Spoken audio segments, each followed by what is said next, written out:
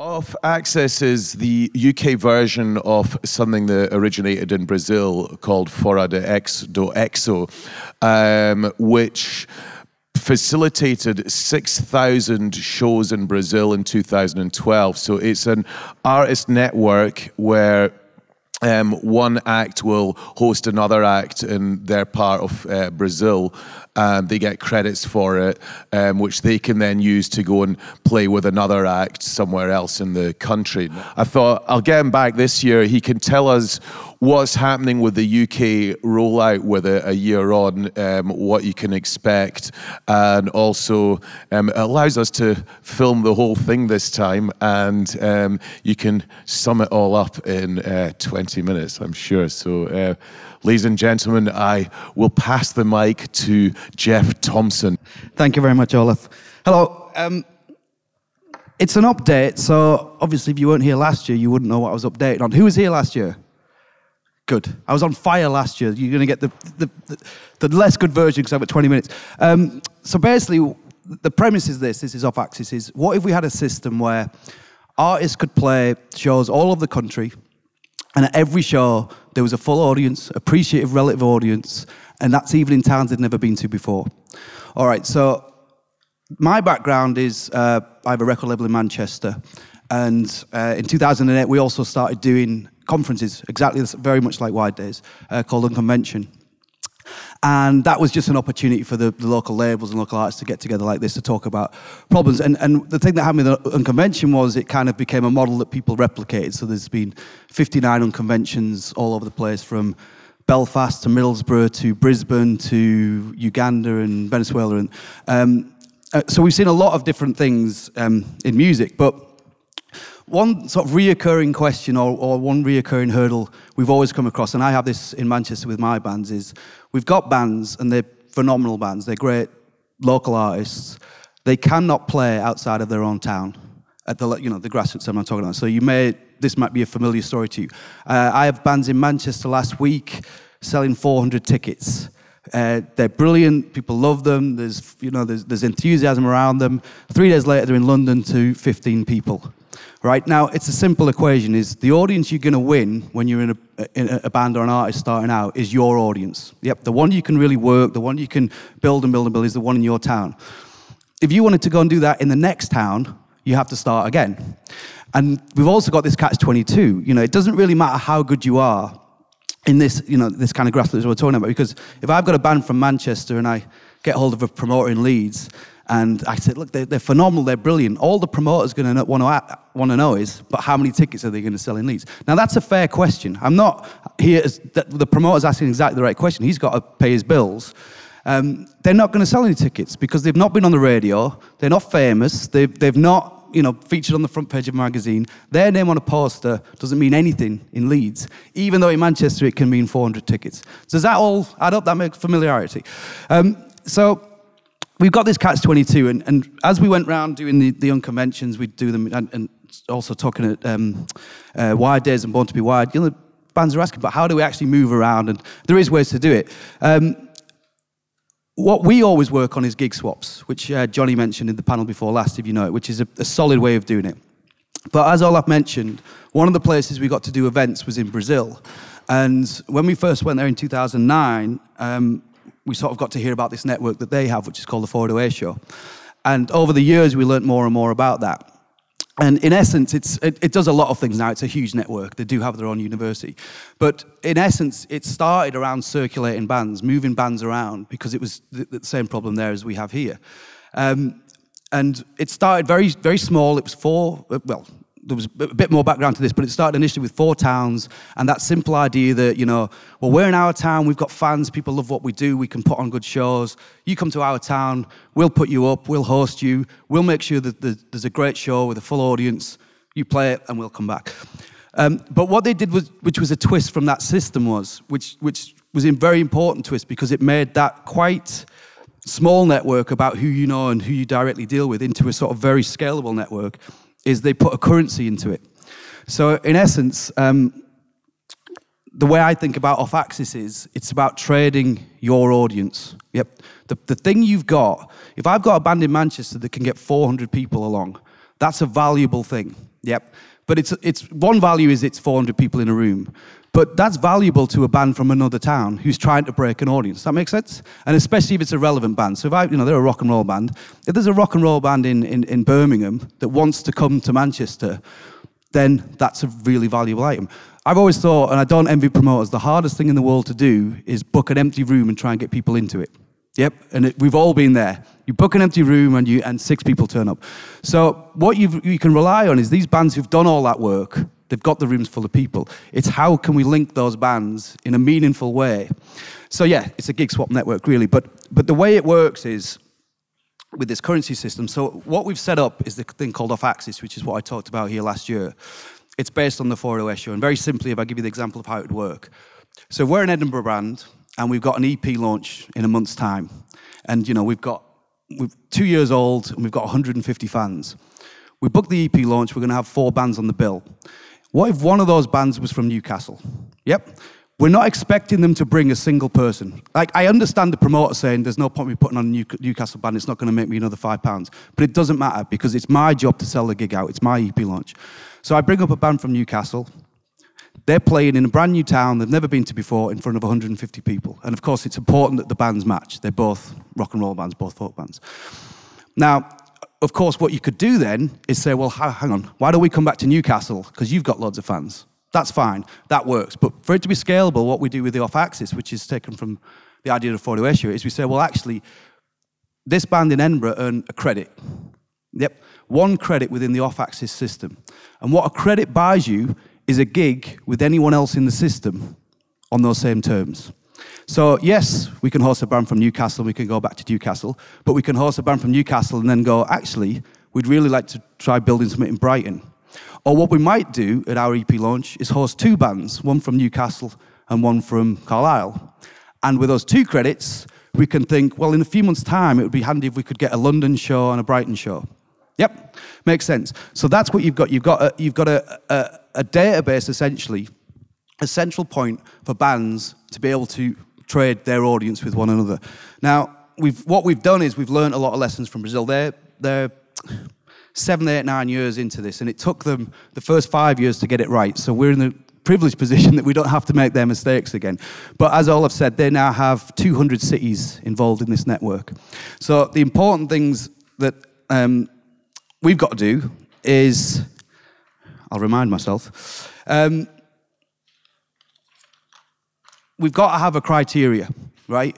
If I just said to every band in the country, do you want to be part of this? And they all said yes, then we could be probably in a lot of trouble. So the criteria is, it's not rocket science, is the bands in the system have to be able to produce a show with 70 people there. That's it. And that means that every show that you go to, a minimum of 70 people, it's not exactly 70 people, a minimum of 70 people. Every show you go to, there's going to be 70 people. Now, 70 it's kind of an arbitrary number, but it's not, because the logic being is, the other thing that worked very successfully in Brazil that we see opportunity with off-axis is the reason it's called off-axis, which is the translation of Fora Do Eixo, is in Brazil, they had the axis, which was Sao Paulo and Rio. And it's a huge country, and you've got 2 very dominant cities in terms of culture and music and politics and everything. And up until they started their system, every band went to Sao Paulo and Rio to play. So if you lived up here, you went to Sao Paulo. If you lived over there, you went to Rio. If you did it. Nobody went between the towns because there was no way to facilitate it.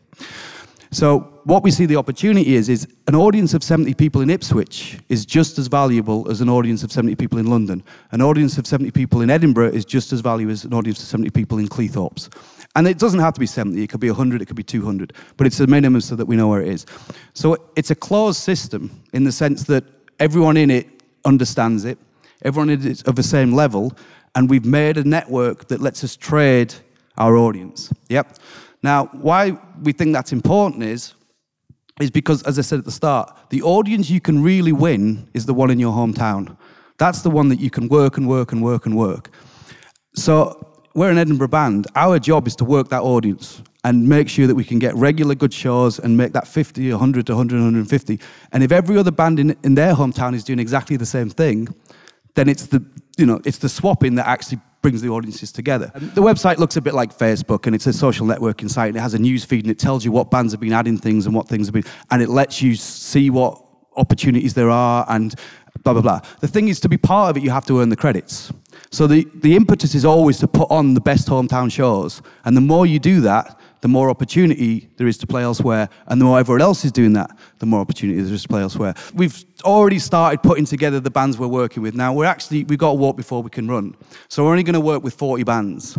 But we've already got quite a lot, 30 or whatever it is bands across 14 towns. So I mean, as I say, without the website, I've already got now bands from Derby playing with bands in Manchester, bands in Hull playing with Wrexham bands, bands from London playing in Stoke.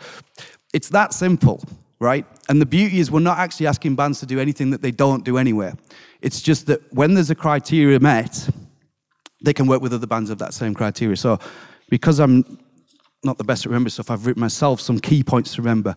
Right, so it's basically an elaborate gig swap system, yep. But it's organised and there's a criteria. So everyone's of the same mindset. It allows artists to share audiences. Your job is to concentrate on the audience you've already got. Everyone else's job is to concentrate on the audience they've ever got, and then you can move around. What we want to really make sure is it's very transparent. It's not for every single band. It's not for a band who are doing their first ever gig, and it's not maybe for a band doing their fifth ever gig. It's for a band who's actually built that hometown audience. Now, it's not that we want it to be exclusive, we want it to be inclusive, but we have to draw the line. But we tell everyone where the line is. Yep. So if you're in a band who can get 30 mates down to a local club show, brilliant, you're on the way.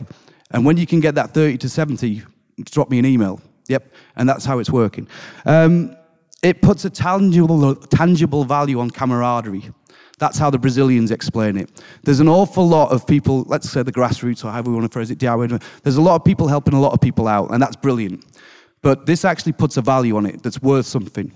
So, we've done a lot of gig swaps before where you help a band out and everyone's friends, there's no badness involved, but the other show never happens. They get lost, the band break up, you lose touch, or you can never get the dates to match. In this instance, there's always a value. You've earned it. It's there forever. And within the system, you actually have a balance. It's like a bank balance. You have 20 credits to your name, and that means you are eligible for these things, and this system is there to deliver them for you. I think I mentioned before, it really opens out those smaller towns. And that sounds really patronising. I'm from Middlesbrough. That's the shittest town you can come from, right? But if there's bands in those towns, in this country, I mean, I've got, as I say, we work with bands in Manchester. Really, there's 10 places you can play. Yep. Realistically, if you want to get on the road, you go to Manchester, you go to Leeds, you go to Liverpool, you come to Glasgow, you go to Edinburgh, you go to London, Brighton, blah, blah, blah. That's it. So, a bit like what happened in Brazil, what it does is it says, well, if there's just one band in the whole of, I don't know, like Wigan, right? If there's one band in Wigan that can pull 100 people, a dirty little punk band in Wigan that can pull 100 people, and they're in the system, that opens them up to every other dirty little punk band in the country. And we can have bands from Manchester going to Wigan and bands from Brighton going to Wigan, and that band from Wigan going to Cardiff and Carlisle and so on. Importantly, it matches bands by genre. It came up a few times in the last panel, and we all know it. You can't put a rock band with a folk band and expect the audience to do it. Really, what we're doing is, if you're in a band like the band I'm describing, you've got an audience there that love what you do. Yep, and they care enough to come and see you. If you can provide them with more of the same, of a very high level, you're actually doing them a really great service as well. So, what we're doing is we're offering bands the opportunity to showcase other bands from around the country of a similar level themselves, and to be showcased all around the country at a level similar to themselves. It's really about working together, collaborated efforts. And then the other thing we want to do is, when we have this off-axis idea, so it's happening now, but it's not very public-facing, we kind of have to do it baby steps. But when we have it working, we have a public campaign or a public-facing brand of off-axis.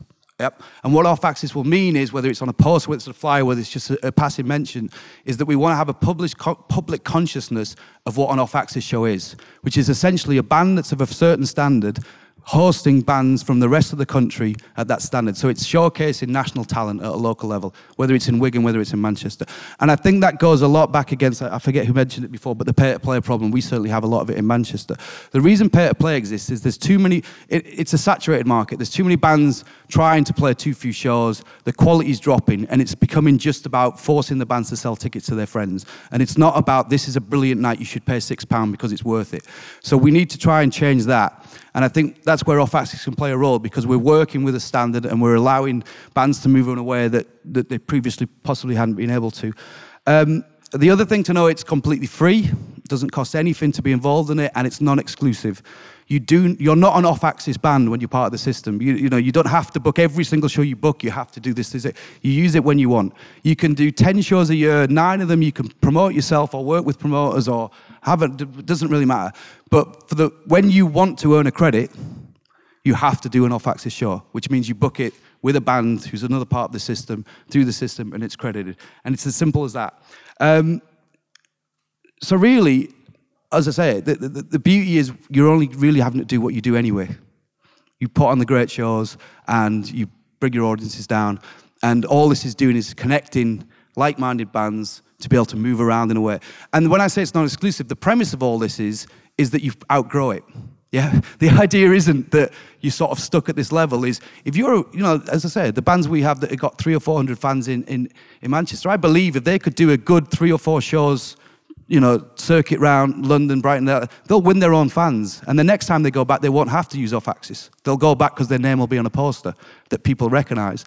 And it's not, or they'll get signed to an agent because they've created enough buzz. That's fine. It doesn't matter. None of it's premised, it's not a closed system. It's not to keep people where they are. It's very much a method of building a national audience quickly and without necessarily the need for a #1 single or £250,000 advance from a record label. If you can work your own audience to that level, then everything else is possible. Because if you're in that band that's got 70 people or 80 people from Edinburgh, from Dumfries, wherever it is, then I want you to come and talk to me and hopefully be part of it. And if you're the band that's got 50 fans at the minute, come and talk to me as well, because that's who I want to speak to for the future. Two questions. One is, when the band is going to travel as the support, do they make any money from that? Yeah. And 2 is there a tiered system or reward system? So an artist that has 100 fans is not treated the same as somebody that has 400, because if I play for 400, how do I play in front of 400 in Manchester? Scott, I need you to come and sit with me when I'm working this stuff out, because that's a very good question. So the money thing first. Off-axis doesn't deal with any money, right? It's just the trading thing. The money in these shows is the same money that currently exists. It comes in at the door. So the band putting the promoter the band putting on, that's the door. What we're saying is, for off-axis, my premise is this: bands are terrible at talking about money. Right, they are. They won't talk about it. So you book all this stuff, and the bands won't even mention it. And it'll get to the night, and there'll be a bunch of £5 notes in the kitty tin, and nobody will say anything. It'll get to the end of the night, and there'll be a sort of awkwardness, right? So what we're saying is, as a default for the money side of it, and when I say it's a default, it's because you don't have to do it if you agree not to. But the default would be this: you play the show. If it's a free show, there's no money. You're doing it for the show. If it's a paid show, let's say it's 150 capacity at a tenner, because my maths isn't good enough, 1,500 quid. You take the cost of the show out. So it's 500 for the venue. We've got £1,000. That's the profit. The first thing that comes out of that is the petrol of the band who came before anything else is touched. Yep. If you only made £11 profit and they put 30 quid of petrol in, they get the £11. Full stop. Of what's left from that, 60% to the host band that did all the work, 40% to the rest of the bill. Now, the rest of the bill might be 3 bands. It might be the band that came to be hosted and 2 local bands, or it might be 2, whatever. The reason for that is, first of all, because we should pay people. And if you don't understand that you should pay people, even if it's 30 quid, because you went. The second thing is, bands might say, well, hang on a second, I'm putting all the work in and I'm getting less than 60% of my profit. If that's your attitude, it's not for you. The system isn't for you. Or if you need to do a show to make money for the record, don't do an off-axis show. Or set yourself a deal up with that band. The reason we want to do that is to make it viable. Because I think the other thing that stops bands moving is, why drive to London from Manchester? It's going to cost you £60 to get 3 cans of beer and a pat on the back. If you know that it's viable because you'll get the cost covered and you might come out with it, great. And then the other thing side of that is, it's the same rule when you go. So yeah, the host band's going, well, I'm only getting 60%. But when you go to Brighton, you get your petrol paid and you get your, a little bit of money. So that's how we want the money to work. The second thing about the tiering is, yes and no. yes, it should be, well, it could be tiered, but it's not going to be for now. It's not one credit you get 20. Now, the reason it's 20, so it's future-proofing against doing denominations. And actually, what we can bring in is things like you can get 5 more credits for letting the band sleep at your house. Yeah, but for now, it's just you get 20, you get 20. If there's 70 people, you get 20. If there's 150, we can tier it. And the other thing we can build in is what we want to do is create shows ourselves. So it's the thing about I did economics. The thing about currencies, you've got to have debits and credits, and you've got to people have to be able to earn stuff to be able to spend it. But because we want to add value to that, we can bring in things like, well, how about we speak to a festival, and alongside the introducing stage, we have off-axis slots, and you can earn the right to those slots. So, the festival doesn't get any credits. They're just a way to spend it. Or we can do deals with other sort of industry partners where these credits, which is what happened in Brazil, I mean, their credits they can use to buy food and drink with. Down the line, those bands that are getting 350 in, they're getting more credits, and they can spend those extra credits to make sure they play with bands who have got 350 in. And I think that's something we'll look at when we've got the critical mass of that. But so yes and no is the answer. The trick to it is to only let the right bands in, and you're right, there's a trust network here. Because what's going to happen is, if you're in a band or you're a promoter, we're going to say it's a minimum of 70 people. Someone's going to put a gig on with 56 people, right? Because it rained and the football was on and the World Cup was on and blah, blah, blah, blah. So there's at the minute it's me as a verifier. The way we build the system is there's kind of an eBay feedback, kind of unseen thing. But there will be a point where, there has to be a point where we get rid of bands. I mean, that's part of maintaining a trust network. So you're right, if there's a band who said, oh yeah, for whatever reason, their last gig sold hundreds, but actually in reality, they're no longer really able to deliver, then they get kicked out, for want of a better word. And that's why we're starting with 40, because it's manageable. And actually, there's a lot of manual still monitoring of how it works. But the way the developers work is they build in essentially, things that can feed back to say, this is. And the other thing we do with that is it also lets you know who the super users are. I mean, I'm not a very technical man, but once you've got people using the system, you can tell who's using it badly, and you need to get rid of them, and who's using it well, and you need to sort of reward them if you can. So it won't be explicit, but with the super users, they'll be the people who then become allowed to invite the bands. Yep. Or to recommend the bands rather to me and the rest of those guys. Because it's not a scalable network if it's just me going around asking bands. It's going to take me forever to get to everywhere. So what I want is these first 40 bands becomes 80 bands, but the ones who are super users, by super user I mean they're regularly using it, every show they do is successful. You can say to those guys, well, you obviously understand the system.